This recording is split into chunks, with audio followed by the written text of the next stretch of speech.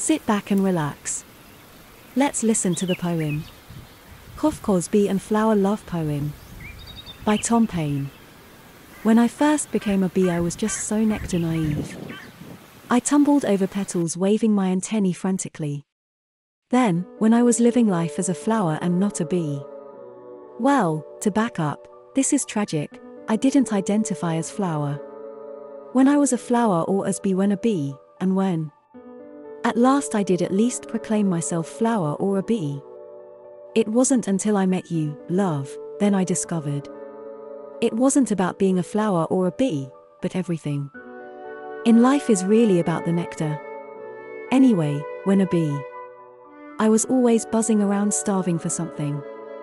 But I didn't know I was starving, and let's be honest and repeat, even that I was even a bee at all. I was just a yellow and black tumble-thumb buzzing somewhere for buzzing's sake from sunrise to sunset.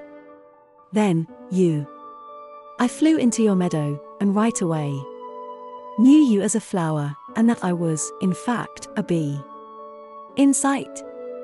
Did you know other bees, other than you, are born not knowing how to sip nectar from flowers? I didn't.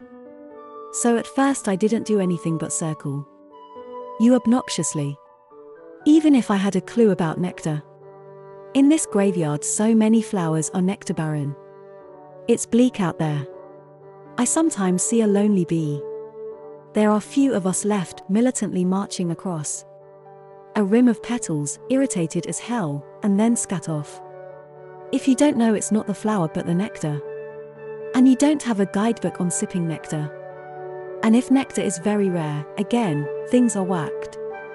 I was always crashing back into the hive empty-handed. Our queen then melted down, gave up the starving hive, and buzzed off forever. The hive was full of stupid drones. I died in the hive soon after, and awoke a flower like you.